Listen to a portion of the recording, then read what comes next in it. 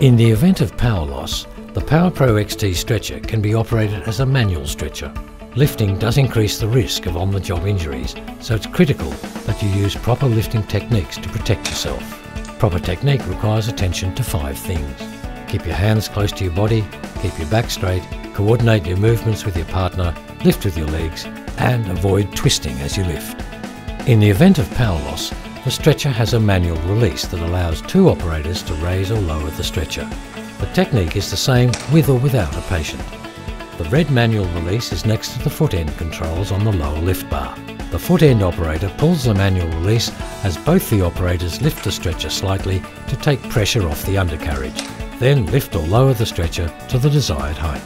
The foot end operator then releases the manual lever and the stretcher locks in the new position.